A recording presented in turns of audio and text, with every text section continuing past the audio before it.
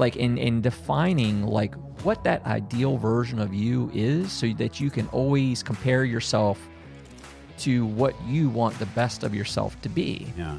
That's perfectly within your control, right? Ladies and gentlemen, if you're hearing this, you'll once again tune in the Consequence of Habit podcast. This is your host, JT. Hey, quick reminder, this show, our workshops, our programs, everything we're doing at Consequence of Habit, it is not possible without the support of the listeners, corporations, individuals, people that are like-minded and find value in our mission. So if you'd like to be one of those people, you want to support what we're doing here at the Consequence of Habit 501c3 nonprofit, then I urge you to head on over to consequenceofhabit.org. Show us a little love. Give us a little support. All right, this week on the podcast, we're joined by Dale Walls. Dale is the founder of Lions Guide. He's a high performer coach and advisor, a workshop facilitator, podcast of an amazing podcast called Lions Guide. I was fortunate enough to be interviewed on a ways back. He's also a guy, when I hit him up and said, hey, would you be willing to come on the podcast? He said, absolutely. And then he drove an hour to my house, kicked my ass on a 3-mile run. And then we sat down and shot this interview, or recorded this interview. Dale's an inspiring dude. Like I said, he's a Marine veteran. Learned some skills in the Marines. He did something not many people do, is he learned something in the military, something that translated over on the civilian side. And you're going to hear in this interview, he just kicked life in the ass. Super motivational dude, a person I consider a friend, and definitely somebody I will be interacting with, partnering up with here in the near future. This next message goes out to all my beer snobs out there. If you're listening to this and you enjoy a high quality beer, I don't care what kind of beer it is. It could be a light beer, it could be an IPA, it could be stout, porters, whatever it is. And I want to ask yourself, has my love of really good beer been the root cause of feeling like crap the next day? I'm not talking about completely hungover, maybe just a little under the weather. I got the solution. Check out athleticbrewing.com. These guys are making the finest quality craft beers out there. They just don't have that poison in them. So whether you're just trying to show up as a parent, as an employee at a sporting event, whatever it is, you just want to be clear-headed. Or maybe like me, you just want to be sober. Well, then do yourself a favor. Go to athleticbrewing.com, use the promo code capital COH20, and you're going to get 20% off your first order. So without further ado, please welcome to the podcast, Dale Walls. This is a first. I'm here with Dale Walls from Lions Guide. Dale, we just got done with a 3-mile run. I'm going to point out the fact that it's a good thing you were talking for the good part of it, and I didn't have to, because I was clearly stuck. I was going to ask, how'd you make out? How are you feeling? I admitted to you afterwards that I started running about a week and a half ago, because this literally, you pointed out that you were dead on when you said, because we were going for a run, and you were absolutely right. So I appreciate you coming up. You came up from are you in Baltimore, or are you on the Eastern Shore? I'm in God's country, man, down on the Eastern Shore. So I just shoot straight up as far as where we are. How long did it take to get here? 49 minutes per the Mr. Google. Drove up. We hit a run, and now we're gonna do a little interview, man. So thanks for making the trip. Thanks for motivating me to get out and get on the trail and do a little bit of run. Yeah, it's my job, man. Cool. So I was fortunate enough to be on Lions Guide. God, it had to be, I don't know, 8 months ago or so. It had to be within the last year. I'm coming up on a year, so definitely, probably last September or something like that. Yeah. So anytime I get to do something, get to be on one, I said that was one of the first ones I was a guest on, and you kind of pointed out the fact that it's a little bit easier sitting on the other side, and you're absolutely right. But to have you on mine, and full transparency, I didn't know much about your story prior to coming on Lions Guide. I've looked into it a little bit more, and dude, you've been on one hell of a ride, my friend. Yeah, I would say so. Now, I've been on this podcast before. No. I haven't been on Consequence of Habit yet. Never. You just came on mine. Look at that. Look at that. Holy crap, man. Yeah. I was riding up here thinking this is like my second time on. This is the second go around. No. No. Oh, man. Because I was wondering, I was going to ask you before show. I was like, we already covered my story the first time, right? Yeah. I don't know what. I guess just your podcast come in just is what I'm thinking. Yeah. Maybe. Oh, yeah. Well, that changes my game for today. This is fun. One hell of a ride. Yeah, man. Where shall we begin? All right, let's start off. One thing that anyone who follows your stuff knows that you're a Marine. You're very proud to have been a Marine, always Marine, right? Like that. Yeah. Let's kick it off. You're in high school or you're in college and you decide you're going to be a Marine. What did that process look like for you? So, yeah, I mean, I come from, blue collar bedroom community town. Father's been out of my life for the majority of it. So I was actually raised we lost our house to divorce and all that. I was in the second grade. I do remember that. And I went and lived with my mother and grandmother at my grandmother's house. So that's 7 years old. And I guess around the time I was 5, my grandfather had a stroke, debilitating. So he was wheelchair stricken, and so here I am. Like, my mom had me young; she had me at 17. Wow. Here I am now, 7 years old, so she's mid-20s. Wow. Trying to figure her own life out. Sure. And my dad's gone, and we're living with my grandmother with my disabled grandfather in a 2-bedroom house. So my mom and I actually bunked up in the attic, and up until my grandfather's passing, we shared a bed. I was a kid, sharing a bed with my mom up in my grandmother's attic for a stint. And so, as you can imagine, I didn't have much going for me. Sure. Chasing the images set forth by my friends who had money or whatever, just trying to keep up with them. But I was not the kid that had the latest Jordans. And, right. I came up, I'm 1980 baby. So I came up through the Attitude Era, which was awesome. I'm a thankful, what they call Zennial. So I'm in between the Gen X's and the Millennials.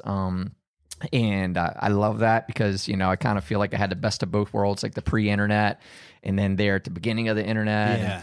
But anyway, so just a kid without a vision, without a cause, without guidance, right? So my grandfather's debilitated, no father figure in my life. My other grandfather's passed away.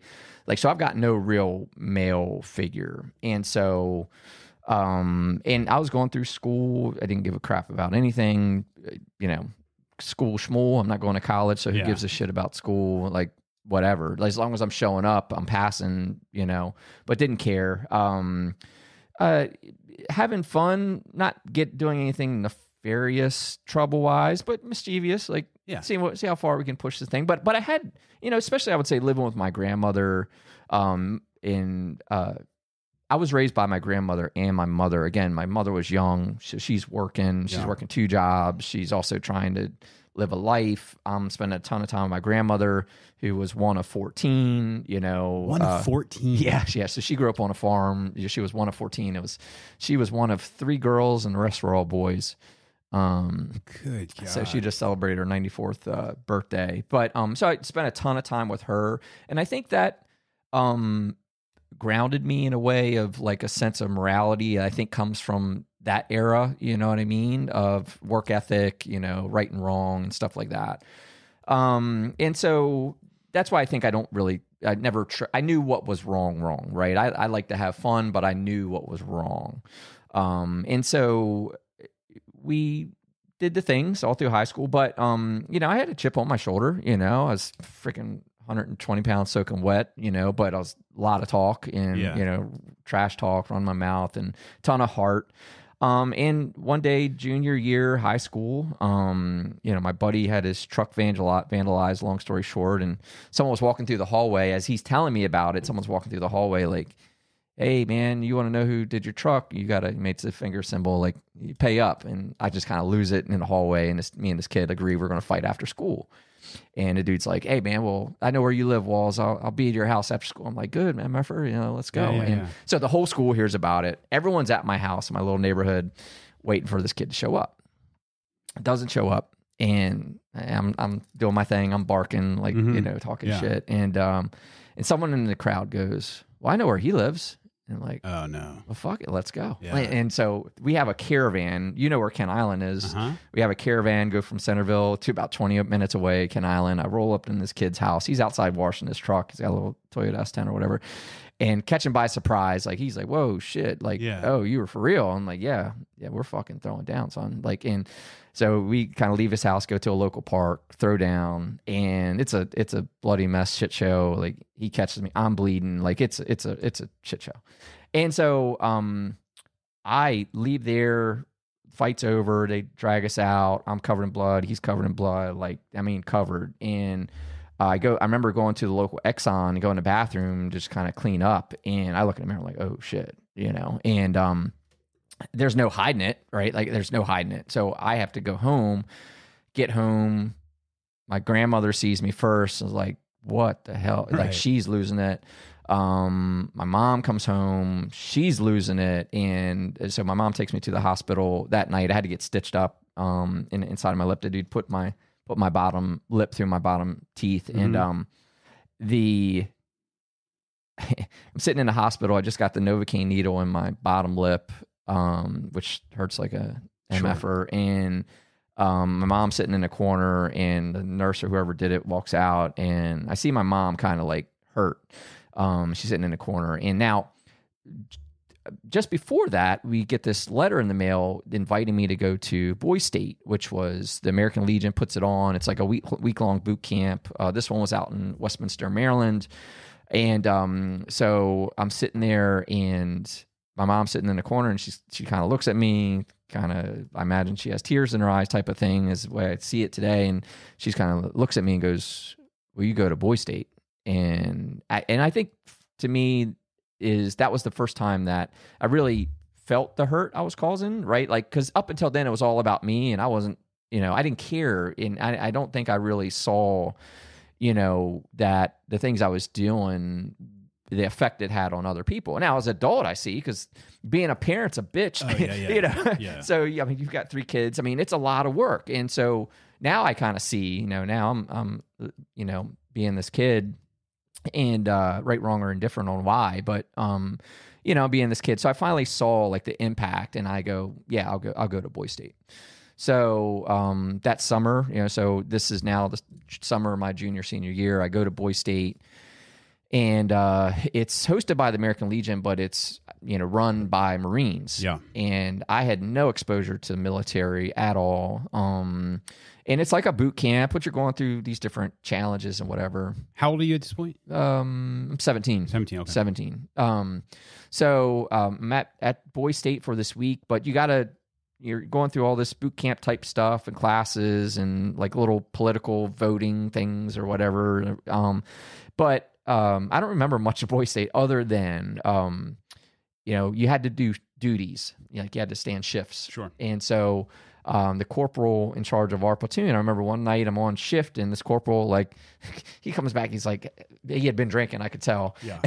And he's like sitting with me, in the stairwell while I'm on duty, and just kind of talking to me like, hey man, why are you here? What are you doing? And he just kind of like starts talking to me about the Marine Corps. And I came back, and I depped in that summer. Like, I came back and was on a mission, like, I'm going to be a Marine.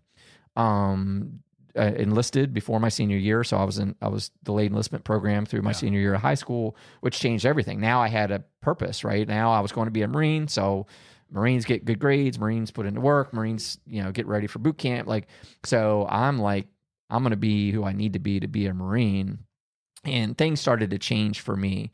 Still was sloughing off some of the wildness in me, but I had a directive, so to speak.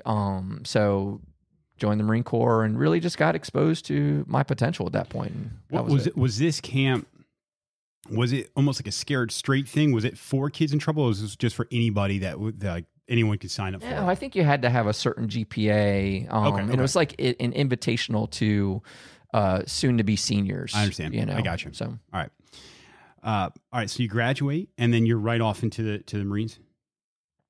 Pretty much, I was around that summer, and I went to Paris Island like the end of August. So good time to land on. Oh, hell yeah! That had to be brutal. Yeah, and it got worse, right? Like, because I went from Paris Island at the end of summer, and that put me in Lejeune for combat training through the winter. So, like, I got the heat of the summer on Paris Island, and was it Beaufort? Is it Beaufort? Man, I'm losing it now.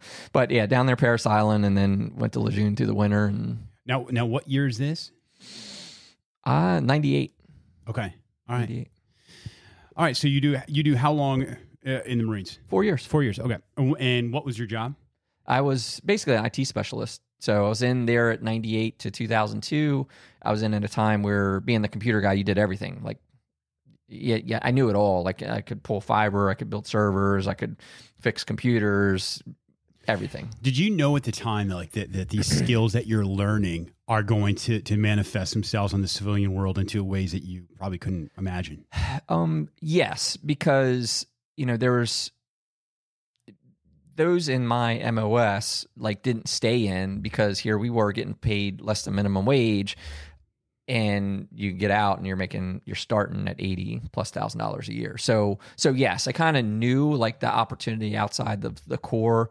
And I got married young. I didn't join the Marines to make a career of it. I joined the Marines to be a Marine first and foremost, get a job, career, because I wasn't going to school. Like, school wasn't for me, and I'm sure you hear this all the time, right? Yeah. Wasn't for me at that time, for sure. But not that I had money for school anyway. Like, we had nothing. Right. So my parents didn't have money for college. My parents didn't go to college. No one in my family had gone to college.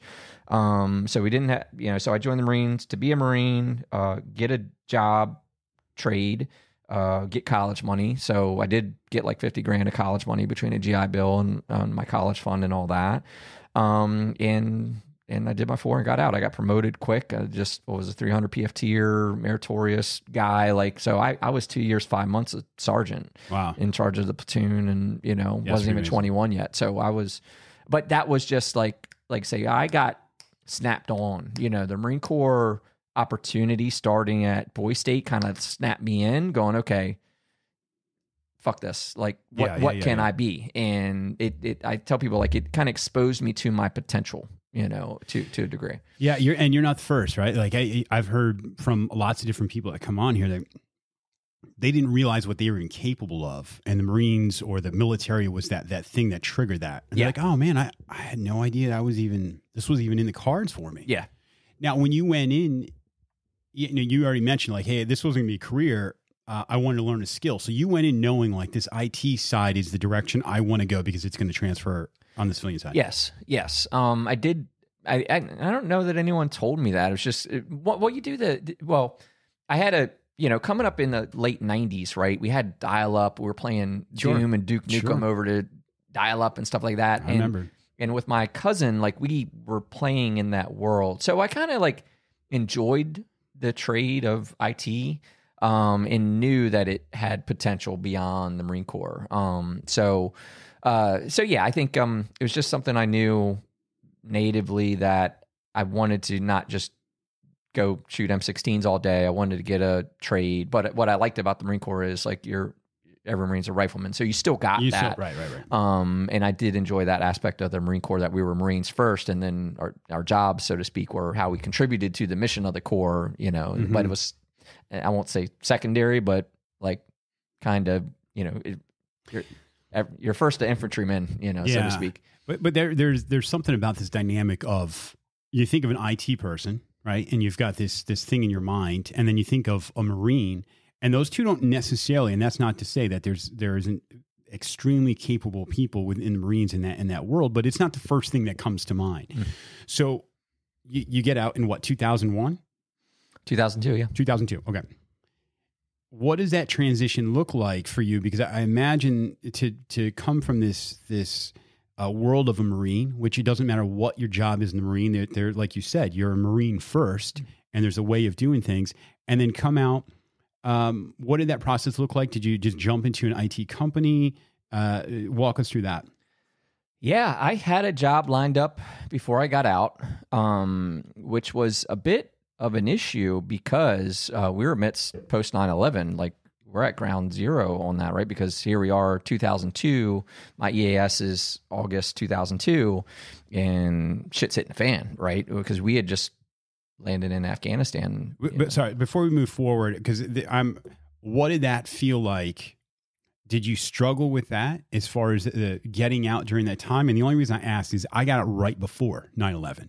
I'm living in California. I had just gotten out, and then this thing kicks off. Yeah. And, you spend, I was in a little over 5 years. You spend this time preparing for something, then it happens, and you're not part of the show. And I internally struggled a bit with that. So what was your experience around that? It was mixed. I had a job lined up to get out. So I had, and I wasn't my plan to stay in. Sure. So there's this part of, wanting to go fight, but also wanting to move on. Mm-hmm. Now, I was fortunate. I could have got held in. I had sergeants around me that were getting held in. And in fact, like were requesting mass to get out because they were getting held in, by their command. And, because we were all in a field, like, because they had similar things going on. Like we had a life outside of the Marine Corps that we were heading towards. And so I was indifferent to a point. I would have gladly went overseas and did whatever if that's what was ordered of me. But I was also married. I'd been married for 2 years at that point. My wife and I got married in the middle of my enlistment.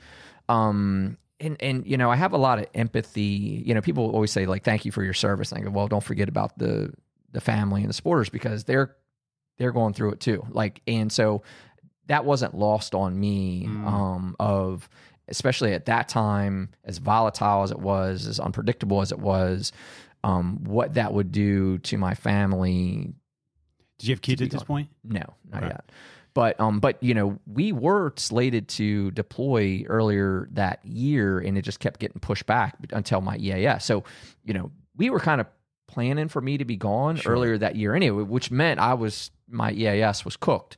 As far as it was going to be pushed back. So, I was in this weird. 2002 was weird in that, like, I was supposed to go in January, and Israel and Palestine started blowing each other up, and then it was like, hey, we're pushed a week. And even at that time, like we were going to go to Iraq, like, and this is early 2002.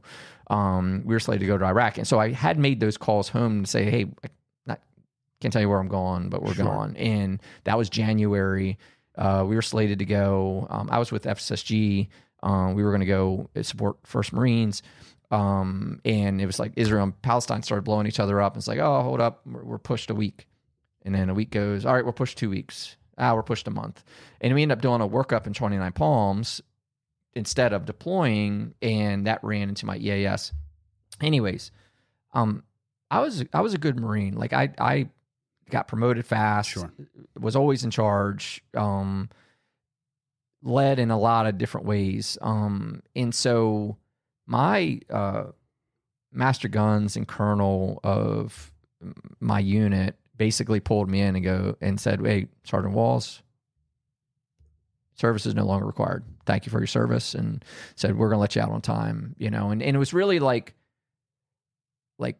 I don't know. It was really like a great feeling of recognition in a way that like, I gave the Marines everything I had. And that was my plan. Like, go give it all I've got for 4 years. And I don't think I was worried about not getting out on time again. So you're gonna send me to Afghanistan. Whatever. Yeah, right. That was fine.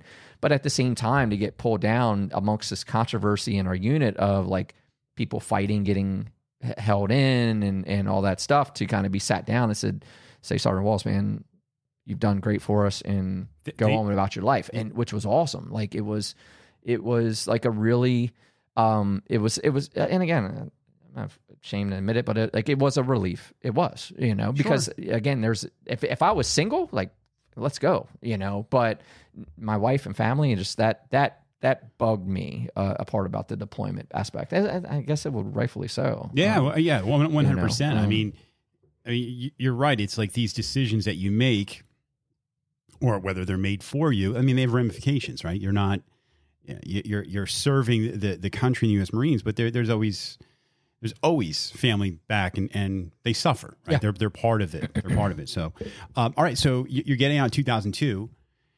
I imagine it's a unique experience. You get out with this qualification that is sought after. You know that there's people lining up for you to go work for a company now. Now, did you come back to Maryland, or where's this company? Came back kind of kicking and screaming because I was stationed in 29 Palms, or at 29 Palms. No, I was not stationed in 29 Palms. I did work at 29 Palms. I was stationed at Camp Pendleton, and so I'm there 5 minutes to the beach, 30 minutes to San Diego, 40 minutes to LA. Like, I'm in an awesome spot. You never need to check the weather because it's going to be 75 and sunny tomorrow. Is that where your wife is from? No, we're high school sweethearts. Ah, really? But she was very family oriented, and like I said, she had spent half my enlistment out there with me, and so I felt like I wanted to give back to her and said, "Hey, you came with me. We've been away from home. Let's go back and be closer to your family or whatever." So we came back home, and I went and started with the contractor at Department of State. Had the clearances and so on. So I just went and started working. But while I was in the Marines, I had started doing IT services out in town. So I had 6 or so clients that. Why you're in? While I was in, yeah. Oh, dude, you're a go-getter. Yeah. So I was serving these small businesses out in town, and that kind of just happened by way of, it's like you meet someone at a networking event and they go, "I'm a doctor," and you go, "Hey, doc, my shoulder." Yeah. So I would be at these events, like my wife's work or whatever, and her boss would be like, "Oh, you do computers?" Like, yeah, and always like, and this would date the times, like he'd pull out their BlackBerry and go, "Hey, man, well, my BlackBerry, my calendar on my BlackBerry doesn't match what's on my desktop, and this thing, and blah blah blah," and I would go doop and fix it, and then I'm a hero. And so I really liked that. I like taking what I know and serving others. So I started with my wife's, company that she was working at, like serving their computers, and that grew into like I said, half a dozen of clients, just billing by the hour stuff. And while I was still out there, my wife and I took the opportunity. We went and watched Tiger Woods play golf at Torrey Pines, and I remember walking around with her and telling her like, "Hey, if we get back home, like I think I'm gonna like start a business with this, like do it for real." And that was it. I just kind of committed to that. I came back. I took the State Department gig, but started kind of laying the framework to start a company, and started an IT services company. What was it about being out there at this thing? Like what was it about being at this event that something clicked? No, I don't know that clicked. I just recall me telling her that, like, "Hey, I like this." And again, it was like just, I don't know, it was different. It wasn't the normal path. It was just like, because, traditionally it was get out, go get a high paying job, with your skills and whatever, and fall into the system.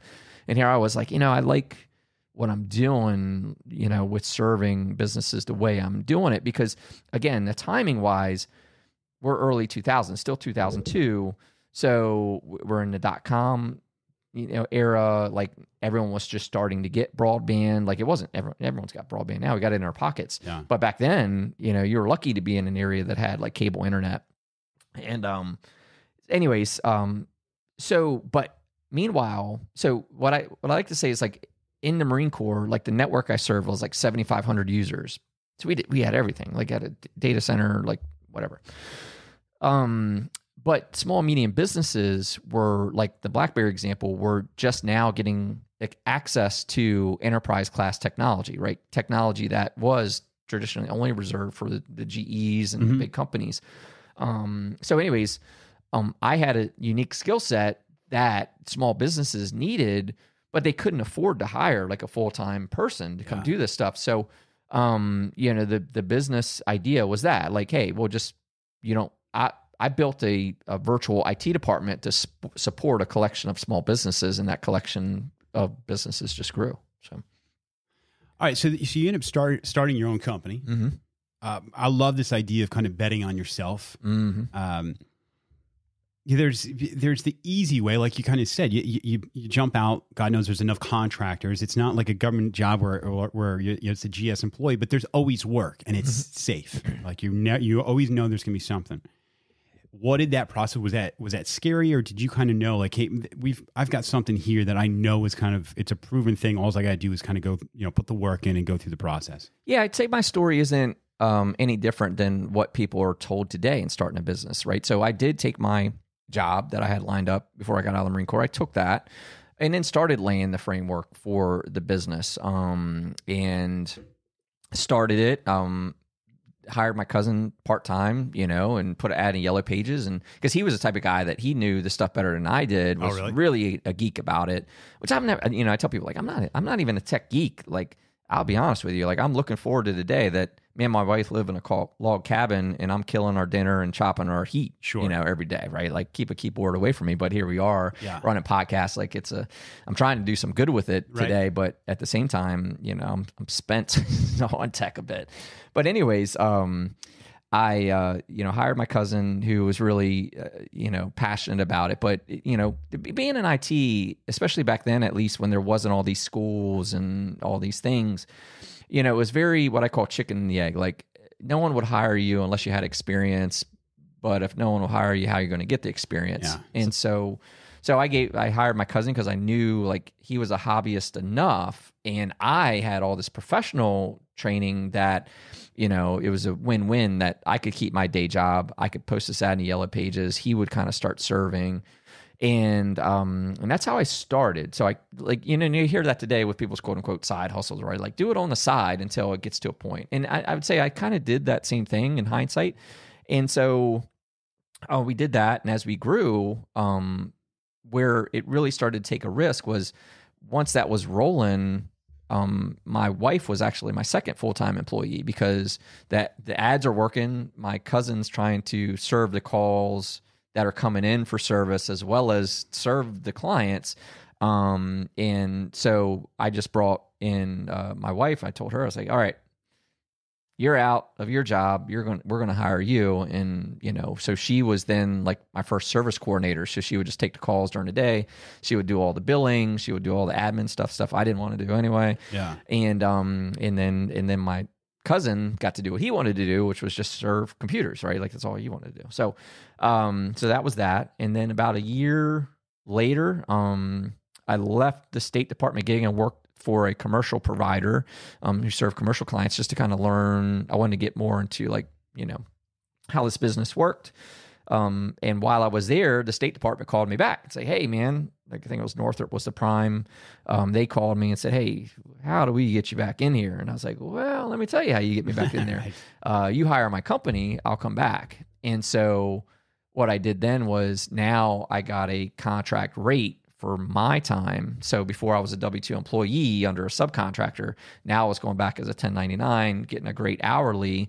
But I was just keeping my salary and took all the extra, threw it in the business, and it was off to the races from there. So, hey, I want to take a break just to give a little shout out to another organization, and that's called the Patriot Fund. Patriot Fund is another 501c3 nonprofit that are helping support us, specifically our veteran programs.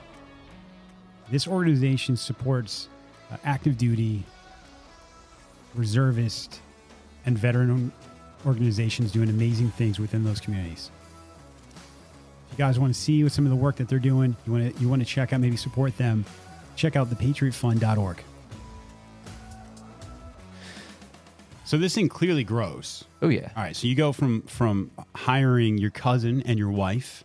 Now, was there, you don't have to get too into detail about it, but were there hiccups along the line? Because there's this whole thing of there's a business side and there's a family side, and these things, I mean, that can be kind of precarious of mixing those two worlds. Ooh, you're talking about like, well, I've definitely learned not to hire friends and family since then. Sure. And I think I was like, a couple things that I gotta acknowledge that had helped me along the way, which is one, I was in the Marine Corps, and we get a lot of leadership training. Yeah. And I got exposure to that. But again, my Marine Corps time, I was 18 to 22. So I'm still a shithead 18 to 22 year old. So I'm not going to like talk like, even though I was a sergeant, I wasn't an a-hole 22 year old. Yeah. Probably wasn't a great leader in many ways, still developing, let's say. And that holds true for, I would say, like the first, 5 to 10 years in business as well, is like I had to grow as a leader. And, because certainly I was hiring people and running this business and serving clients and all that stuff. So I had to grow and mature. So I would say, like, so to what you're getting at, like, what's the challenges of working with friends and family and all that? Is it a challenge? Yes, but it's a challenge that can be solved for with good leadership. And I would say that helped me be a better leader, to be able to navigate those things. Yeah, because I imagine it's a leadership style too, right? Because the leadership style that you're learning as an 18-year-old Marine probably is not going to serve you when you're working with your wife, right? Like, those things aren't going to translate. So I imagine that you have to learn these skills on the fly. There might be some fundamentals, but Yeah. Messaging has to be. Well, tact is one of the Marine Corps leadership traits, but yeah, and I would say it wasn't just my wife; it was other people too. Because here I was, hard charging sergeant, and I came as hard charging sergeant straight into the Department of State, working with government workers who didn't know what hit them, when I went there, because I'm like, I'm trying to speed that game up in a big way, and they're trying to find, no offense to the government workers out there, but they're trying to find reasons not to do things, and I'm like, no, let's go and push. So, but I had one person tell me at one point, quite snidely, just in response to my tact and aggression, in my style, which was, hey, you're not in the Marine Corps anymore. And I'm like, the way I see it is the fact I was in the Marine Corps is our core differentiator, Yeah. And so, which again was right or wrong, but again, it comes down to like my own maturity of leadership to recognize that, yeah, sure, like some things that work when you're dealing with Marines who went through 13 weeks of Marine Corps boot camp work because they met a standard, let's say. But when you're out in the civilian world, like it probably isn't going to serve you to certain tactics that, Well, and I think that's what I was kind of alluding at, that you've got this IT skill, but you're coming from the Marines. So when you're coming out of that, traditionally, IT people aren't coming from the Marines, right? They're coming from an IT background. So you've got these two worlds that are mixing, and it's almost like a social experiment, I imagine, in some ways, right? Like you've got this way of doing things.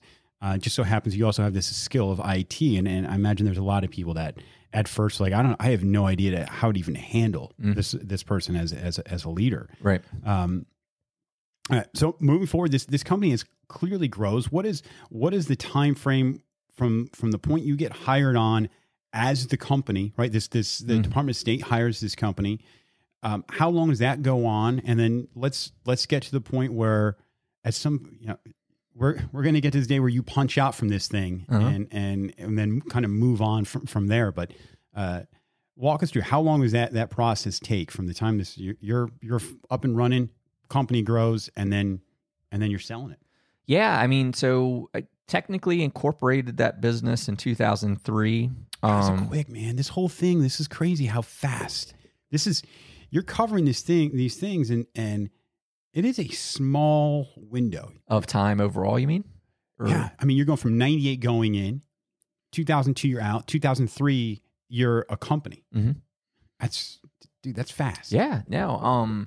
And, I had a lot of success in it because, like, now today, what I did, my vision for the business became an industry. Like, I jokingly tell people, like, so by 2006, I got a cold call from this business. So from 2003 to 6, like, I'm taking on clients, I'm operating the way I ran the network, with our platoon in the Marine Corps, enterprise IT management. Like, that was my secret sauce, is like a lot of guys who are in the business of serving these small, medium businesses, they were like my cousin. Like, they were just guys who knew how to replace hard drives and build computers and stuff. Right.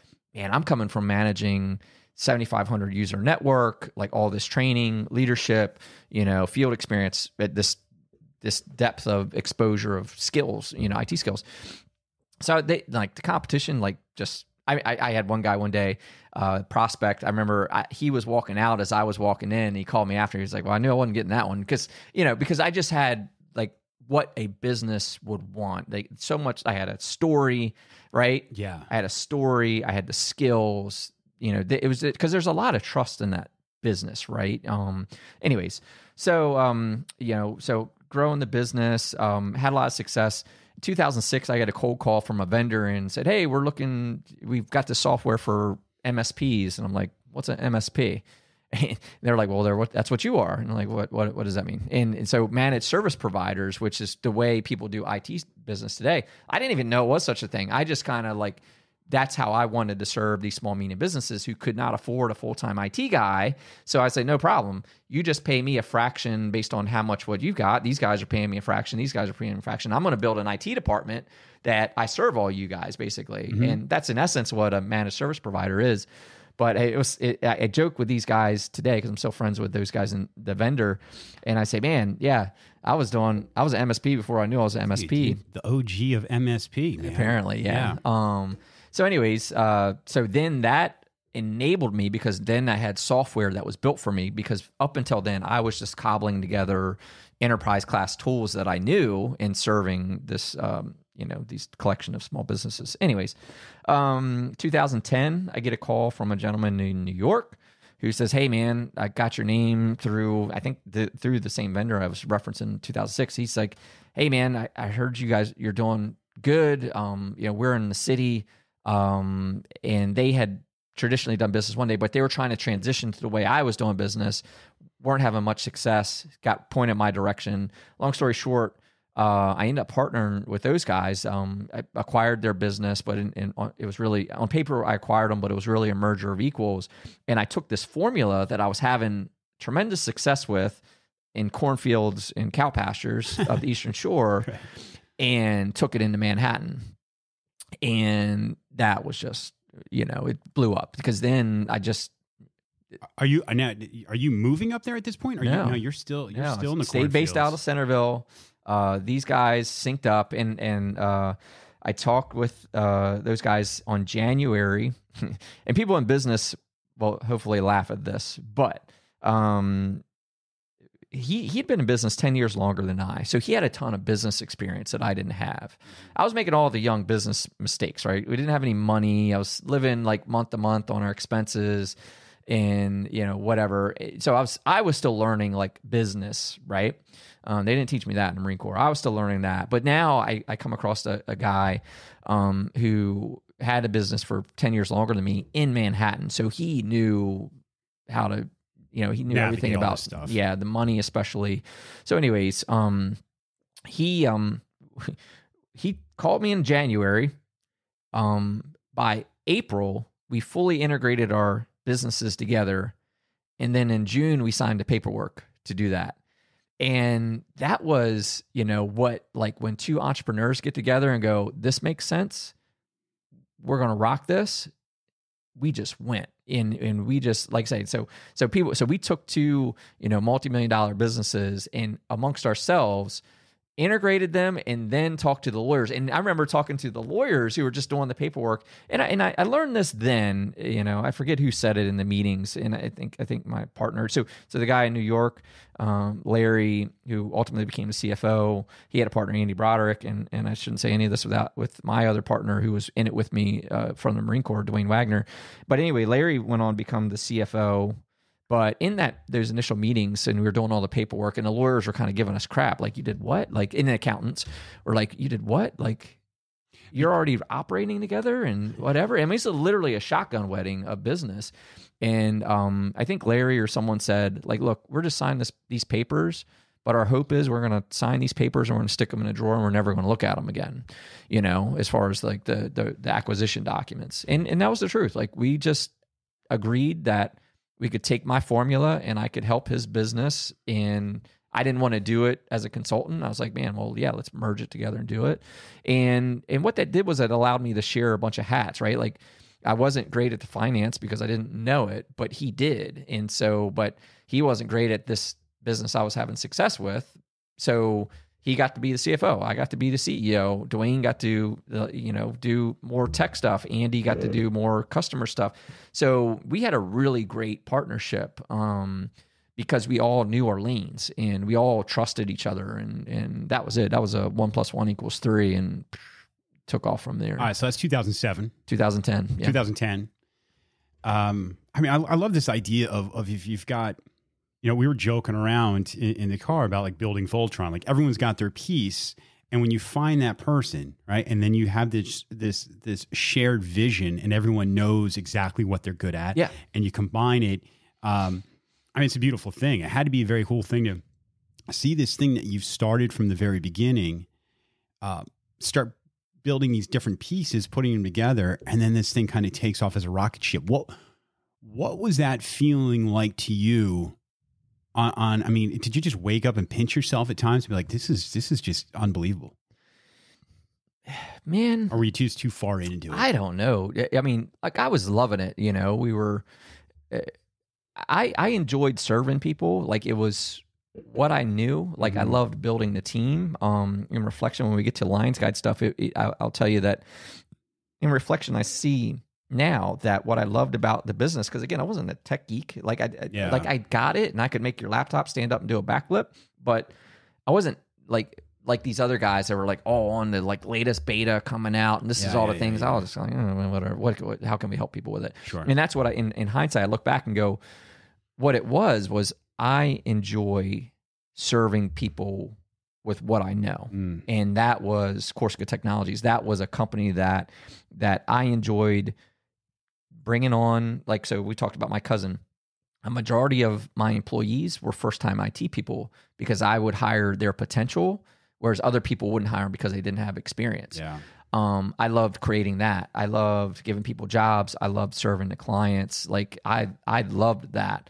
And so yeah, I'd say a lot of ways it was a really great place to be in that regard. Was it hard? Yeah, because you wake up, you come in your office, like you got a computer problem. I wake up, I got everybody's computer problem right. every day, 24/7. I was running a 24/7 operation. Wow. We had a network operations center, so I had people staffed through the night. I was operating down here in Maryland. I was operating up in New York City. Like we had a lot going on. Was there ever a point where you're like, this is, I don't know if this is going to work?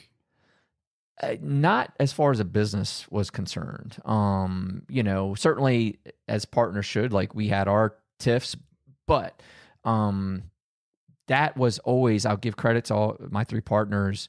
Always at the end of the day, we acknowledged like our respective roles, and like we would voice our disagreements, but would say, but hey man, it's your call. I wouldn't do it that way, but it's your call. Yeah. If you're going to live with it, then it's your call to make. And I do appreciate that. So there was always that. But and then 2017, just again through networking, I kind of got an unsolicited offer to buy the business. And we had if people say, well, was this your exit strategy? Like, I never had an exit strategy. Like this was just go. Like this was go time. And so we got an unsolicited offer, which made us kind of think like, okay, well, what do we have here? So we ended up going through a year-long process of seeing what the business was worth, and we ended up selling the business. And I stayed on for another 18 months and quadrupled the business through acquiring other companies around the country. And then that was it. Out. I see you punch out. What was it? 2019? 2020. You're done. Mm-hmm. What are you 40 at that point? 40 years old. You've sold a company. I imagine, I don't know numbers. I imagine that you weren't putting in for unemployment or looking for a job right away. Mm-hmm. What was that? How long did that last before? Because we're going to transition to Lions Guide. Mm-hmm. How long did that last before you're like, all right, I gotta find something. I gotta figure out what to do with not only my time, but my vision, my purpose, all of that. Yeah. Well, I mean, a part of it was in selling the company. If I had stayed in the Marines, I would have quote unquote retired 2018. Yeah. I see where you're going with this. So even though I didn't have a exit plan, I did have this itch that was coming about where I was seeing folks I served with in 2017. Done. I'm retired. And I was kind of going like, it would be nice to say I'm retired. Like now we know like they're not really retired and they're not going to a beach in Tahiti, right. but they're saying they did their 20 years. And I was kind of like, man, it would be nice to say that kind of, you know, and then ironically, like we're getting these conversations are happening about buying the business, which kind of started this, you know, it's crazy. Like the law of attraction style things where you start shining a light on things and how things start to manifest. I don't mean to get woo woo, but you know, I've got enough life experience. There's something there. And, 100%. So this kind of transacts and stayed on, get out in the middle of 20. And yeah, I wanted to start a t-shirt company. Like just like, you know, cause you see, I do the quotes online. Yeah. I had been doing Lions Guide as an Instagram page for. Yeah. I saw it before it became like, I kept seeing this, I would see the Lions Guide and I didn't know exactly what it was. Yeah. I didn't know what it was either. That's funny. I don't know. I still don't know what it is. But it's and for the record, that running shirt that you're wearing today, the blue with the red stripe, dude, it's legit. I love it. You like that? Yeah, you walked in. I'll get you one. The well, that's the Marine Corps blood stripe. Oh, see, I don't know if I can wear it then. You can wear it. I'll let you wear it. Stolen valor. Yeah, no. But I did that. It's the navy blue with the red blood stripe on the back. But so I wanted to make T-shirts just because I just wanted something easy. You know, I didn't want to not do anything. But I was like, yeah, man, I've been this Lions Guide thing was kind of putting this inspirational stuff out, and just truly for me, and just kind of spitting it into the ether. And I was working with a marketing strategist about, hey, I want to do this T-shirt company and whatever. And after a couple sessions, and this was Luke Harlan, who's been on my podcast, and he does a lot of stuff in coaching today as well, and mindset. But he's a native marketing guy, so I was talking to him about his marketing and services, and we're talking through the brand. And like the second or third session in, Luke goes, Dale, man. Like by this point, he's heard the whole story that you've just heard. He goes, Dale, like, given everything that you've been through, everything you've done and accomplished, man, like, you think the best you got to offer the world is T-shirts? And I'm like, what do you mean? And he's like, well, you know, I think like there's other like founders, CEOs, or people that would love to like your input or advisory or whatever. And at that call, I was just like, yeah, thanks, man. I appreciate it. I took it as a compliment or whatever. But I slept on it, and, you know, I would say the next day, I just it hit me like, wow. I reflected on my last 2 years at Corsica in leading our sale and acquisition. And because when I exited the company, we had 200 people. And so my job became leading the leadership team. And so in reflection of that comment afterwards, I said, man, you know what? Like, I loved that shit. Like, I loved working with my direct reports who were leading big teams and helping them personally, professionally navigate their challenges. I loved that. I loved the team meeting where we brought all those same people in the room and like figured it out and just solved problems. And so, and I loved like going, hey man, go read this book, or go, hey, here's how I used to do that, or whatever. I just loved taking, again, what I knew and serving them. And so I my next call with Luke, I said, hey man, you're right. We're pivoting. Like, I still want to do the T-shirts, but tell me how I do this coaching thing or whatever. So then we pivoted, and he started kind of walking me through like that and whatever. And that's when like the Lions Guide of today has come about in the last year, which is that like, I love taking what I know for the last 2 decades of leadership and transformation and growth and all these things, and answering the question, which I always got hit with, you know, as I was growing the business. People will come and go, Dale, man, I don't get it, man. You're growing this business like gangbusters. You're in like rural Eastern Shore, Maryland, killing it, but somehow you're in New York City, killing it. Like, and yet you still coach the youth football team. Your wife hasn't left you yet. You've been married for almost 20 years. You know, you're running marathons, you're doing jujitsu, like, and you still got a smile on your face. Like, dude, what are you doing? And today that's what I do. Like, I help people, like, kind of like I did, see the light of the Marine Corps, see my own potential, have clarity in what that means. And so for me, like the tenets of Lions Guide is that, like, establish clarity, act courageously, and lead the way. And that's because, you know, we have to have clarity, right, of where we're going. What do we need to know? Truth is a big aspect of clarity. The original Lions Guide slogan, like my intention of it as a LinkedIn or Instagram thing was like, lion's always been a symbol of leadership, power, courage, obviously. But the guide part of it was like, but at the same time, I'm no guru. I know what I know. Yeah. And I wanted to help point people to the resources that served me, right? The books, the podcasts, hey, this is what I've learned. And then the leadership aspect of it is like, the Lions Guide thing on courage, like the original slogan would say like, I know that my success in life has come from the times I acted courageously. And I know my failures have come from the times that I didn't. Yeah. Almost hard stop. And that's why the symbol of the lion and all that is important to me. Yeah. And even, and then finally the leadership aspect, which is like all the, look, I'm thankful that there's so much talk about leadership today. A lot of it is in the context of leading people. But what I learned at Ground Zero in the boot camp, in Marine Corps boot camp, when we were getting taught the Marine Corps leadership traits and principles, because we're thinking in those classes, right? We're just recruits. Why are you teaching us leadership? We're not in charge of anyone. We're not going to be in charge of anyone for time. And the answer to that was like, whether you're in charge of someone else or not, you're always in charge of yourself. And so that's, to me, where the third tenet with regard to leading the way comes in, is because like, regardless of whether you're in charge of anyone, like you're in charge of you, like what you want from this life or your goals or objectives, like no one's going to give it to you. So you literally have to lead your own way to it. Yeah. And that's it. That's where courage, clarity, and leadership all comes in. And then even the lion, like why it is a white face, usually on a dark background, it's the symbol of clarity, like coming to the light, like, shine a light on it and coming out of the darkness, coming out of that fog of war, getting clear about what you want, what's it going to take to get it, and leading the way to get to it. Yeah. It's that messaging, or I shouldn't even say messaging. I would say having this like kind of North Star to always go to. Mm-hmm. It was something I didn't realize for a long time. And I certainly wasn't looking, at my own things going, hey, like if you can't control your own, what's going on in your own world, you can't, there's no way you can lead anybody else. Mm-hmm. Because at the end of the day, people are going to see through this, right? This is just this facade. Like what are you actually doing? What are you living? And it's something to be, fully transparent.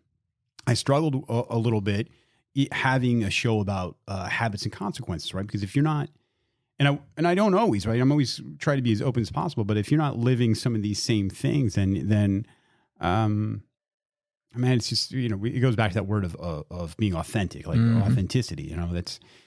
I said this before we started running. There's a lot of people that have podcasts. You get hit up with people like, "Hey, come on the podcast," and people come, people go. This is not an easy world. Like if you think you're just going to start a podcast and you're going to have thousands of downloads, maybe some people do. It just hasn't been my experience. But what I've really taken away from watching you, Dale, is I said the consistency, right? You hear a lot of people in leadership talking about the process, like just embrace the process.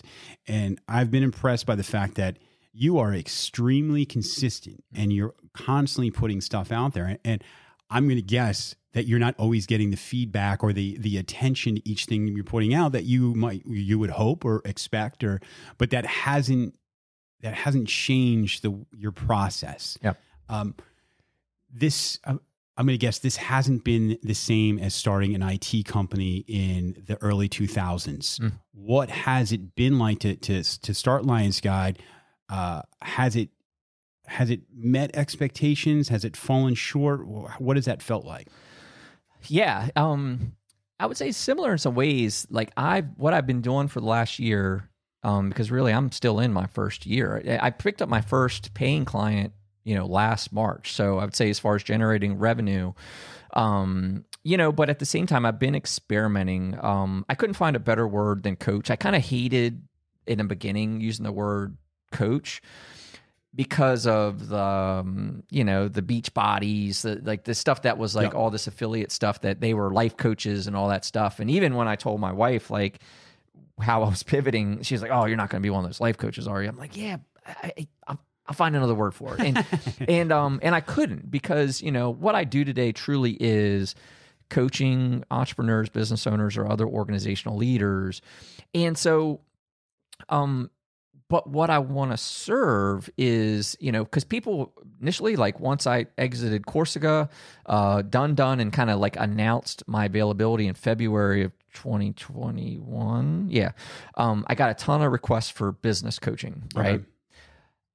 Again, I can't say I'm excited about diving into spreadsheets and business meetings and all that. I'm not really excited about it. So what I tell people today is like, look, man, I understand you want business coaching. You want someone to tell you how to make that work.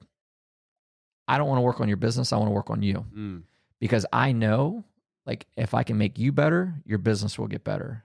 Trust me on that, because your problems, you know, what you're suffering is the fact that you need to deal with those problems of your business, right? That's your suffrage right there, that you've got this business and it's like riding a bronco bull and you've got all these problems and things to solve for. But at the end of the day, you're at its core. And because it's my belief that a business, especially if you're a founder, you know, it's a work of art, man. Like, there is no right or wrong or playbook or whatever. There's only like what's working and what's not working. And I tell my entrepreneur clients, it's like, man, don't let anyone tell you like this is the way you're supposed to do it. Like, work towards what your vision is. Like, be clear about what your vision is. Be honest about that and work towards it. And why, like, to me, like, truth is such an important part of clarity, right? Because we got to solve for like the delusional optimism and things like that. Like, you might be saying, man, I'm going to make $1 billion doing X. Well, if the world ain't buying X or the world doesn't need X, like, you probably shouldn't die on X hill, right? Yeah. And that's a part of like truth and honesty is a part of clarity. Is like, you got to be honest with yourself first and foremost. Like, hey man, maybe this X thing ain't really what I thought it was. Yeah. But that doesn't mean you're done. You just kind of go, okay, well, what is it? Anyways, so I'm really passionate about, you know, the performance of entrepreneurs, business owners, because being a leader is a hard job. Like, it's a hard job to be in charge, to have all that responsibility. And there is no one thing, you know, like there's a lot of 5 steps this, and there is no 1, 5, or 10 things. Here's the secret. It's everything. Like, everything you do matters. And it's when you're in charge and you're taking responsibility. So I'm passionate about helping leaders get better. Like, and it's usually at transition points, right? Like, when you decide you're going to start your own business, like, you've got to level up, right? Because you're not W-2 anymore. Like, work's going to follow you home, because now work is life. And then, like, once you start that business and have some success, well, before you know it, now you got people working for you. So now there's a different requirement of people leadership and management that, again, requires you to level up. So I've got a passion for helping leaders of any capacity level up, or anybody, because, again, back at its core, we're all leaders. Like, we all, and the part I haven't said yet is, like, self-leadership is the ugly word. It's self-discipline, right? Because all those leadership strategies and tactics that one might read in a book or hear or talk about in leading people and leading a successful organization or objective, if you kind of change the flavor and talk about accountability, productivity, all of those things, and we talk about them in the context of ourselves, that's what self-discipline is, right? So self-discipline is really just self-leadership, taking the responsibility and leading yourself to your goals and objectives. But now, some reason, like, discipline sometimes becomes that scary word. But to me, it's really, you know. Yeah, well, you know, we talked about Jocko before we went running, and he's got that line that discipline equals freedom. Yeah. And I used it even in like 12-step rooms, right? Like, when I was talking about alcohol, I was like, hey, you know, when we get down to the core of what we do, why we do the things that we do, and we flip the script on what discipline means, because a lot of people think that word means I'm not doing, you know, I'm keeping these other things that bring me joy away. But when you realize, like, how much freedom it actually offers, how many doors it opens, and you can try and keep that in like that you're being kind to yourself, which is a weird thing to say. Like, to be disciplined, you're actually being kind to yourself in a lot of different ways. And your time management, man, and this isn't me just being a hype man, like, it is impressive, the amount of things that you're fitting into a small, a 24-hour window. And I imagine the amount of discipline that takes. I was following you go through the 75 hard, and it's like, Jesus, Dale, like, how much are we going to do this? Like, this is you're very successful, but those same things that allow you to do the 75 hard is the same reason that you grew a business, you did all of these things. And that's just it, right? Like, because look, man, and we'll jump to kind of your theme for a minute, right? Like, alcohol is a poison. Yeah. So if you want to go do great things, does it make sense to poison yourself? Right. Because people overcomplicate it, man. Yeah. And I think part of it is like when it comes to self-discipline or winning, and again, I do honor Jocko in what they're doing, because I think especially what Jocko did was bring leadership to the top. But everything he's saying, like, also, because his company, Echelon Front, they're a leadership development company. Yep. They're B2B, in helping organizations get better leadership in the classic form. But at the same time, discipline equals freedom. He lets it trickle down. He does have a platform that goes all the way down to the individual. I was inspired by it. Like, one of the first podcasts I listened to was his. And certainly, I would say, like, definitely inspired me, especially to where I am today and for this last year and everything with Lions Guide. Because in the beginning, I was kind of like, wow, man, there's all these guys out there doing this. Wait a minute. But at the end of the day, man, we talked about this on the run, like, mediocrity is prevalent because it's so easy to be comfortable today, and it's killing us. Like, that's why there's so much mental health problems. That's why we're addicted to so much more. Yep. It's so accessible. And so I look today and go, man, not only is there not enough out there, like, I want to be a soldier in a good fight, I want more soldiers in the good fight, and we all need to be speaking up, because it's my belief, like, a lot of this stuff that we see, this negativity, especially being a tech guy, I'll tell you, tech is what? It automates things, it scales things, it amplifies things. I'm going to tell you that technology has been weaponized to give voice to these negative elements, these all the bads, and it's making it look like it's bigger than what it really is because it's amplified, right? And so I feel like we need more soldiers in a good fight speaking out to go, no, man, like, we've had challenges. I've been depressed. Like, I'm not some superstar. Like, I'm just like you. I get up, I put my pants on one leg at a time like everyone else. I come from a broken home. I freaking, like, I've been all those things that you think prohibit you from being anything. Yeah. And that's nonsense. Yeah. In this world that we live in now, where, you hear the terms like bro science, right? There's all of these things out there of that kind of military, that discipline, and that doesn't, those messages that you just spoke about don't come out very, very often. And I think there needs to be more of that. Mm. There needs to be, and not just your story, but that story of actually struggling and acknowledging that. Because we aren't all getting up at 4:30 in the morning and doing whatever we're doing or just buying our next AR and getting tattoos and kicking, drinking Black Rifle coffee, and kicking the shit out of life, and everything's going great, because that's not reality. And I think that's where the tech, that's where the social media, I think some of that has pushed that narrative too far, like a bridge too far. Yeah, too far. Yeah. But again, and I tell people, like, dude, I'm one thing I'm proud of recently is I've kind of cut the phone out. It's good. And like, I got an alert on Sunday, I get the weekly like alert. I only touched my phone. Screen time was 2 total hours last week, which is significant. And here's the thing, man, everyone's watching everybody else and they're judging themselves. When, for example, when I stopped drinking, everyone that I would tell that to made it about them right away. And I know you know this, but it's worth repeating for your audience, right? Like, and I had to go, no, man, it's not about you. And I got no judgment. Drink, man. do you, right? But see, with social media, you're always watching everyone else. And just like those drinkers reflecting on me as a non-drinker, we do that. Like we look at the social media and we reflect that on ourselves going, well, I mean, look at all the fun they're having with life. And why does my life suck? Well, their life sucks too. Like, you know, in its own way.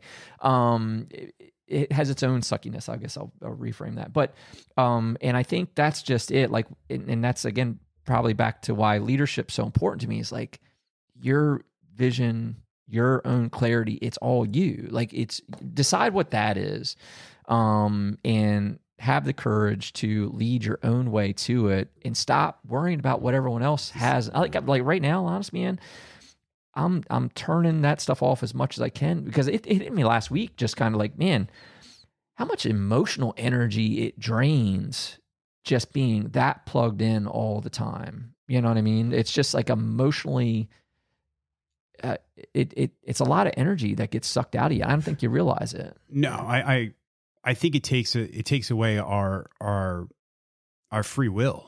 It takes, because you know, you mentioned like it takes courage, right? Like it's very easy to go, oh, like you started a business, you were successful. Tell me how you did it, and I'm going to model the exact same thing, and not just you, but anybody. And like you said, what worked for you may not work for somebody else. Like we know there's certain basic things that we have to follow.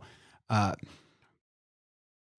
if you think that you're not taking in endless amounts of content and it's not shaping your thought process, it's not shaping your decision making, well, you're fucking insane. Like that's just not the way our brains work. There's a reason that engineers build these things the way they do. There's, you know, like, I mean, we can go down that rabbit hole, but I like this idea of being courageous enough to have your own vision and then following that no matter what else is kind of going around. Mm-hmm. And I don't think it's the norm. I mean, I've struggled with it myself, right? Like it's very easy to look at somebody, especially within that same field as you, and then just trying to copy that. But it's not authentic. Yeah. So, well, it's like one of the exercises I go through with clients is like establishing clarity of who you are. Like how do you want people to describe you? Like when someone asks about JT and you're not around, what do you want them to say? Yeah. What is that? And you take that and go, okay, when you interact with people, like how do you want that to be described? What makes you successful? Like in defining like what that ideal version of you is so that you can always compare yourself to what you want the best of yourself to be. Yeah. That's perfectly within your control, right? If you're running around, we'll stick with Jocko for a minute, and we talked about Goggins on the run. Like if you run around like chasing what they're doing, you're never going to win. You know why? Because you're not them. They've done it. That's them. Yeah. What are you going to do? Like, what's the best version of you look like? And aspire to that. Like, and again, bring clarity to that. Like, and that's not to say you ignore the world. You can go, man, I really like how Jocko gets up at 4:30 every day. Man, if I got up 4:30 every day, imagine the stuff I could get done. Sure. So what you're saying is the best version of you gets up at 4:30 every day. Yep. To hell with what Jocko's doing. Yeah, that's right. Jocko. All right. The best version of you gets up 4:30 every day. Cool. How do we make that happen? Yeah. And you build, like, again, just like building a business, like it's your own work of art, you know. It's and once you get that vision for it, start working towards it. So another thing we talked about on the run is your involvement with 22-0. Mm. Now, I've had Dan Jarvis. He was one of the, I mean, it was just early on in the podcast or my podcast that he came on, and I was really kind of blown away with what they're doing as an organization. I had no idea that you were involved with them. You had no idea that I've talked to Dan before. Mm. So it's kind of this crazy world that we're out, you know, like, hey, have you ever heard of these guys? Now, this is a ways away, obviously, from the IT world. How did that process for you start? Like, because now you're helping other people. Mm-hmm. It's going back to that idea of service, like you said, that's something that's always kind of motivated you. How did you get involved with these guys? And then just maybe give a quick, like a breakdown of what 22-0 is about and what kind of their mission is. Yeah. So first and foremost, this will probably be my first time publicly talking about the 22-0 and my involvement with them. I'm actually talking, like, not to timestamp this, but I'm talking to Dan Jarvis today because I want to help more. As with all things, right? And this is where kind of courage, taking action comes in. It's like, be curious and ask and inquire, and then you can make decisions, right? Like, and so like 22-0, I was networking for podcast guests. I ended up talking to this Marine veteran.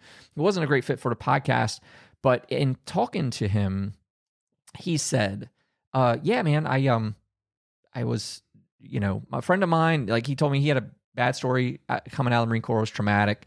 But he said, hey, but I was talking to a guy, he told me to talk to 22-0, and I don't know what they did, but all I know is I sleep better now.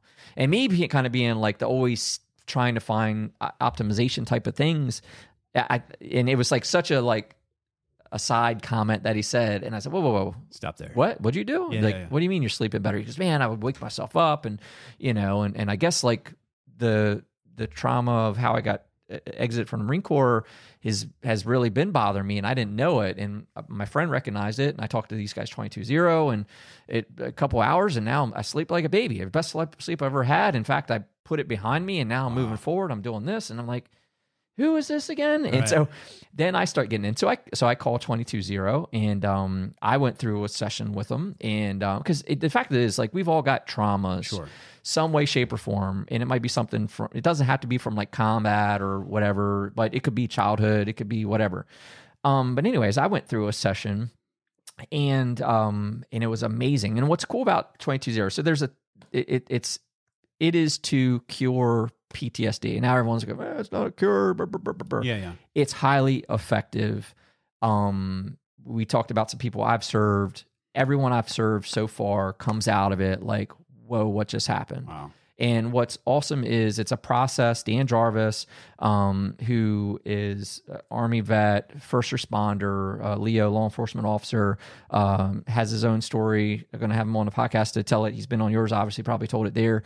But he saved himself through this treatment where he was suicidal. And long story short, once he got exposed to this process, which he calls TRP through 22-0, cured his PTSD and said, how do we get this out to other people? He started a nonprofit in 2018, 22-0, and enlists coaches today to go out and do the TRP process, tactical resiliency protocol, with people suffering from PTS. The beauty of it is we don't need to talk about the traumas, right? So it's not exposure therapy. In fact, CBT, is stated to have a 15% success rate, right? So that exposure therapy of sitting with a therapist and talking for 12 weeks and going all that, not putting all that stuff down, but the probability of success is documentedly low.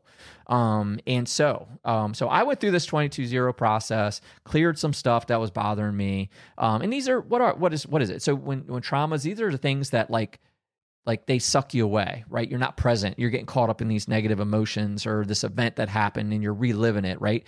And our traumas, and this is all layman's version coming from me, but the way I understand it, having worked and heard Dan and learned the process or whatever, is our traumas that trigger our fight, flight, freeze system, our amygdala, our parasympathetic system, can get trapped in that part of our brain. That's why it's so fresh, right? Like if we have a traumatic event, like it's so vivid still.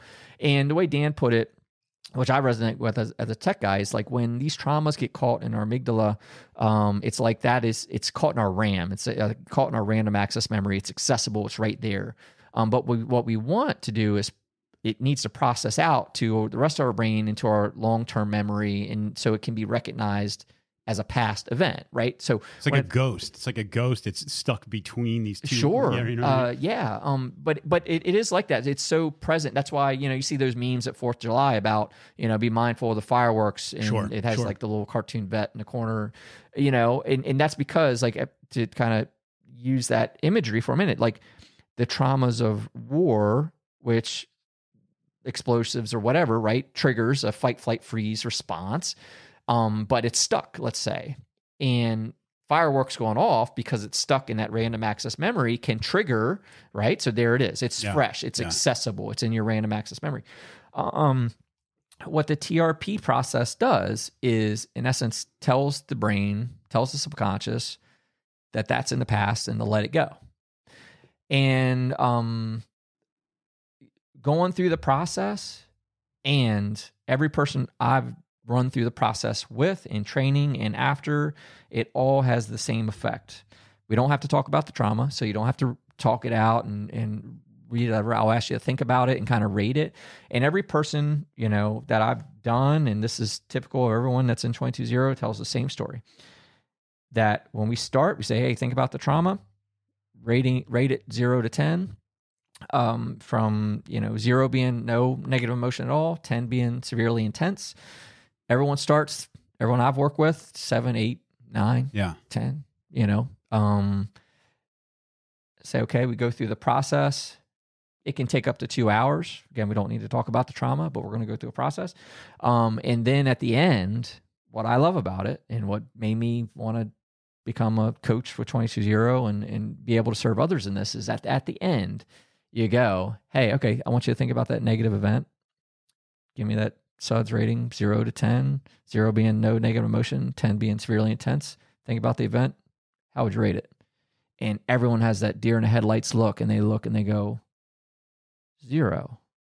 And they're confused, and they're like, what did you just do? And it's awesome. I've just recently got a super success story with a young Marine who has a lifetime of trauma.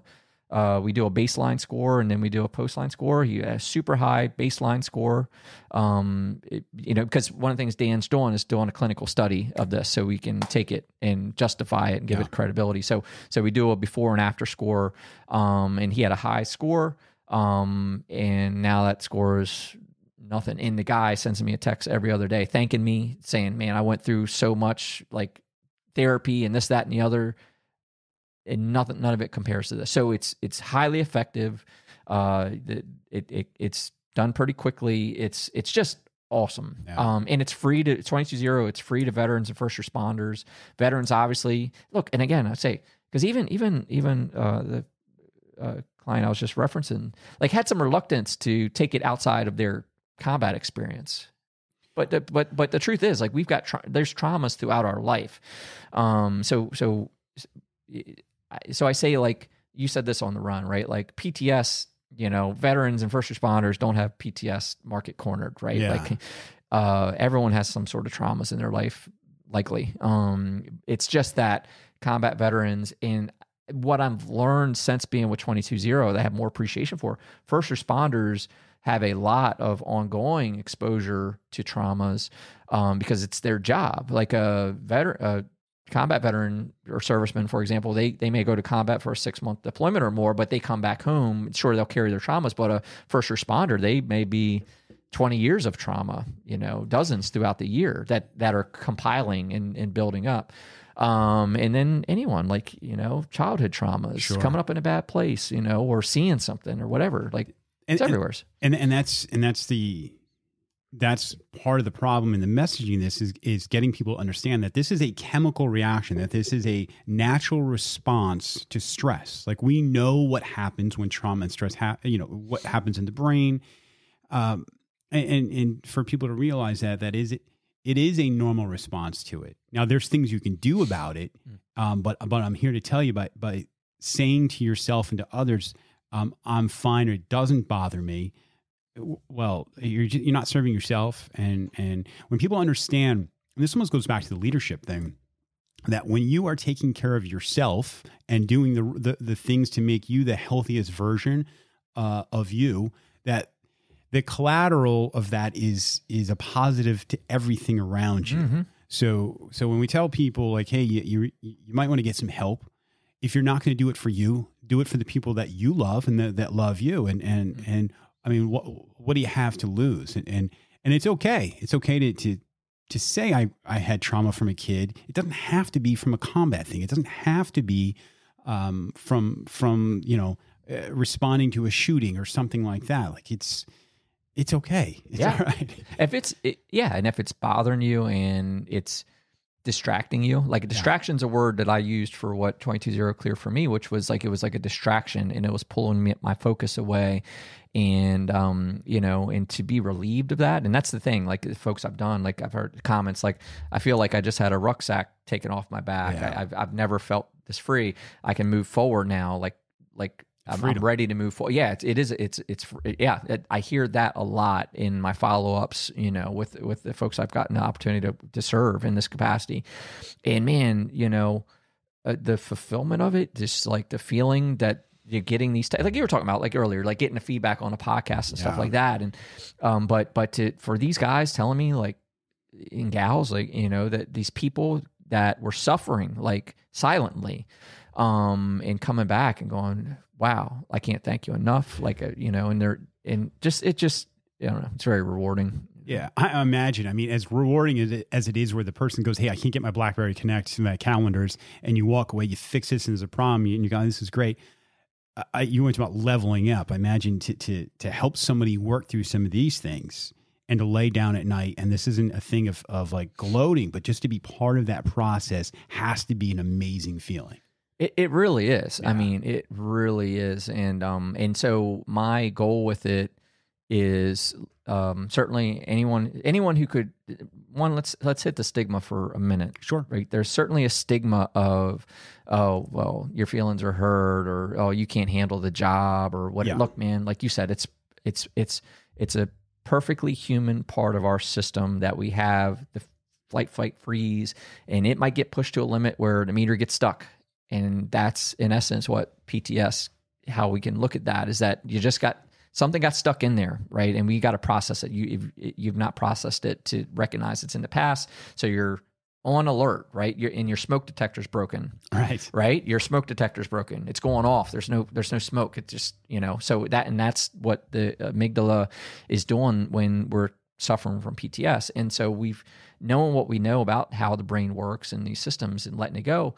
So, you just got to say it for the sake of the mission. Like, if you are someone who's suffering from it, like, just, it's okay. Like, it's perfectly human. I've been it, man. Like, these guys relieve me. I've seen it over and over again. And it could be, and trauma is different for everyone. It doesn't, again, need, a 16-year-old girl going to prom gets ketchup on her dress on the way. Like, that's traumatic for her. Sorry. Sure. Like, there's different, right? So, because why? She's feeling helpless, right? Like, like what happens in traumas, right? Like, there's a sense of fear or terror or helplessness or, whatever, right? Those are traumas. And so different folks have different traumas in different ways, and that's perfectly human. But if it's something that's you're carrying with you and it's not been processed in the past, you can't talk about it, you can't think about it without being triggered or emotional or whatever, then there's something to work out. It's the human brain's funny, man. Like, it doesn't care. The human brain doesn't care whether it was something like some combat thing. Like, we talked about some UFC stuff on the run, and Chris Dawkins, who I now consider a friend, he's been on here, and he talks about like stepping into the cage to fight somebody. Now, these are heavyweights. Like, these are just paid killers, everyone that he's up against. And that doesn't scare him. That excites him. That gets him going. What scares the shit out of him is having to talk to the press. So a group of people. So his brain, his fight or flight is triggered by this event. You know what I mean? So the brain doesn't care whether a saber-toothed tiger is chasing you or you just have to step up in front of 5 people. That chemical process happens. And you're right. People are quick to minimize what they've gone through. And when we talk to the veterans, we talk to the first responders, this whole thing of like, suck it up and push on, that has a place. That has a place of being in combat, being in a specific situation where you have an objective that has to be completed. Now, after that suck up and press on will not serve you. I promise you that will not serve you long term. So understanding that and then acknowledging that, and also acknowledging that it may not be that, it might be something small. Some of the firemen I've had on here, it wasn't the major event that was the trigger for them. It was something. God, I mean, I'll get choked up talking about it. I had a gentleman on here, Ben, and it was the cry of a mother after their child had died or something. So he had been to a ton of other things, but there was this one thing that haunted the shit out of him afterwards, right? So that in itself shows like it may not be this one thing, but it's okay if it's something else. And it's again, it's expected. Like we're not meant to see these things. We're not meant to go through trauma like at this level. Yeah, I just had Mike Sugru on. Have you? Yeah, I've had him on. Yeah, yeah, and like his story as an example, Sure. and I love his mission to break this stigma, and but his was a great example of like he got triggered on the stand because he was an officer involved shooting, killed a assailant. He was heroic deed. He was awarded for it, but in the review, they do a review of it. The brother had the victim had a twin brother. Oh yeah. And he was sitting on the stand and they were replaying the 911 tape and he's sitting there staring at the face of the man he killed in the line of duty. It's brutal. And he broke down on the stand and he got crap about that, but it triggered him, right? Like it triggered, like he went through a traumatic event. And it was on the stand where he got triggered and there it was there and he got triggered and afterwards he got kind of crap from his chain on it and like that he was faking it and whatever and so I really appreciate Michael's mission to get out there and say, no, man, like you're perfectly human, like and if you have these feelings and it compounds, like we're talking about with the first responders, it's compounding. So back to one, I'll serve anyone. 22-0, you can go through them. They will serve civilians, spouses of veterans and first responders. Veterans and first responders are free. There's no cost. Like, so Wow. if you've got this stuff rolling around your head, you don't have to talk about it. Like we can take you through a process and clear it out, why wouldn't you? Like, you know what I mean? Like, why wouldn't you? Yeah, right. What's the downside? Because the freedom on the other side of it, haven't felt it, see it time and time again, man. Like, so what I'm trying to do is, one, find out how I can help 22-0 more just with my background. But also, I've been doing some local sessions and I'm trying, because it's almost like snake oil. It feels like in a way, right? Like, oh, in 2-hour session, you're going to clear my PTS. Probably. Wow. I know that sounds crazy, but what do you got to lose? Sure. And I've talked to like my local American Legion, VFW, and the EMS services because I want to build the awareness that like we don't have to suffer in silence. There is something that's highly effective. Dan's doing his clinical study. The folks I've been doing so far, I asked them, hey, would you help me help advocate that this is a real option for people. And I think the other part of it is like some of the people I've served, like afterwards, like you don't have to talk about it. But afterwards, like they're free and they can talk about it. Right. And I've served folks who afterwards were like, I've never told anyone that. Wow. And it's crazy that I'm telling you right now. Like but like I told you on the run, I think a great, because this certainly isn't dismissing the need to unpack this stuff and deal with it, but kind of where I'm coming with this TRP EMP process from 22-0 is that it might be hard for someone to get the full benefit of therapy, let's say, if they're not able to talk about it properly. And maybe they're just kind of covering it up and whatever, they're building layers on top of this trauma that are still there. It's just not processed out. So I think it's just another tool in the tool belt, right? To use and just again be better, and shake this crap off. Yeah, man. It's a lot of weight to carry around, Again, you're being kind to yourself. That's what you're doing. You deserve it. Yeah. So, and look, self-care isn't selfish. A lot of people are like, you take the airplane analogy, right? You put the mask on yourself before you put it on others, right? And because if you got the mask on, you can serve a lot, right? You can serve others. But if you don't put the mask on yourself, you're limited in how many you'll be able to save. So, a lot of people think the act of putting the mask on themselves is selfish, right? When they could be serving others, and it couldn't be farther from the truth. It's the opposite. You're not going to serve others well if it goes to what's it saying? You can't pour from an empty cup, right? So you've got to be in a position to serve others or accomplish your mission or whatever, so self-care isn't selfish. Yeah, man. It's all good shit. Yeah. All right, so we're going to make sure that there's links to this, and we talked a little bit on the run, but if anyone wants to learn more about this, you can either hit me up, but more importantly, in the show notes, we're going to have contacts or whatever however we work that out to anyone who might be interested in doing this. But Dale. First time, like I said, first time I ever got to go and exercise with a guest prior. I appreciate that. I think I'm going to, from here on out, think I'm going to try and do this more often when possible, because I think it opened up conversations before we sat down for the real one. Yeah. To kind of get. That's awesome. Yeah. No, I appreciate it.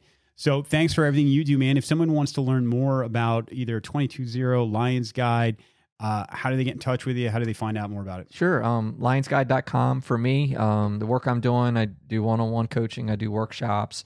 It's high performance coaching. So like say I'm helping you unlock yourself, and the rest will fall in place once we fill your cup up and get you that clarity and all that stuff.